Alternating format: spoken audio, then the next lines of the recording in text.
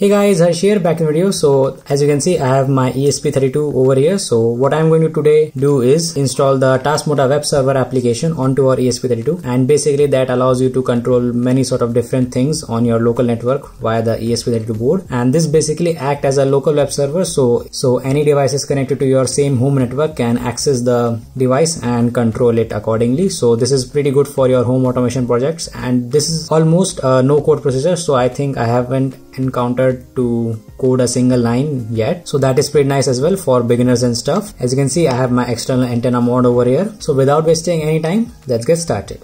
Now, as I've said before, this is a very simple process. So all you have to do is just connect your USB cable to your ESP32 just like so, and connect the other end to your computer, and then head over to our computer to program it. Okay, so after connecting the ESP32 to our computer, you have to head over to the Tasmota website, which is tasmota.github.io, and here you have to click on this web installer over here. You can install the application of the Tasmota itself on your computer, but the web server makes it a lot easier. So just select your version. It is available in so many languages, as you can see. So for me, I'm just going to select the Tasmota in English. Now in the next section, we have to select our board. As you can see, we have several options over here. So in this particular case, we are using the ESP32, so I will select that and then click on connect. So this will open up this small dialog window over here, and I have only one USB connection right now, which is COM port number 5, and I know that it is my ESP32. I will just select that and click on connect. Now in my ESP32, the Tasmota is already installed, so it is showing this over here, but for a fresh install, you will just need to install this Tasmota over here. So just click on that and it will erase all the data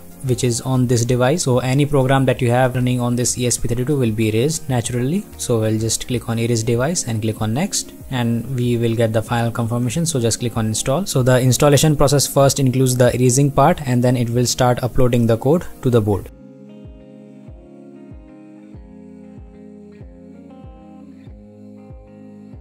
So now as you can see, it says installation complete. Now we can click on next and connect our Wi-Fi. So it will do a quick scan and then find the network available in your area. Just make sure that the device you are going to control it with has the same Wi-Fi connection. So I'm going to just type in my password over here and then click on connect. And if you have done everything correctly, it will just say device connected to the network. So right now what you can do is just go ahead and click on the visit device option. This will open up a new tab, and here you can see we have the main menu for the Tasmota, and here you can see we have the IP address of it as well. So if you have any devices connected to the same network, you can just type in this IP address and get this menu over here. So for starters, to test it out, I'm just going to do a simple test. So what I'm going to do is just go to the configuration and then click on configure module, and what I'm going to do is just simply turn off and on the onboard LED on the ESP32. So it is connected to the GPIO pin number 2, and what I can do is set it as a relay. So it is right over here, as you can see.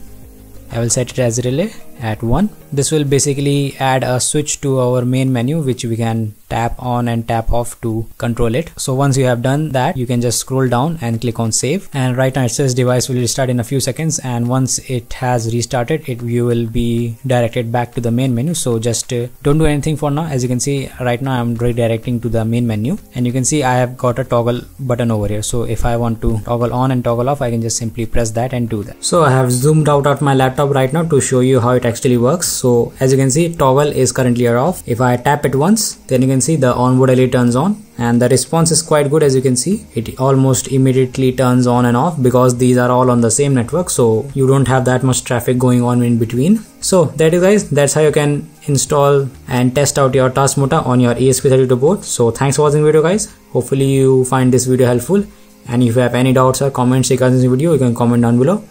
I will try to answer them as soon as possible. So until then, I will catch you all in the next one.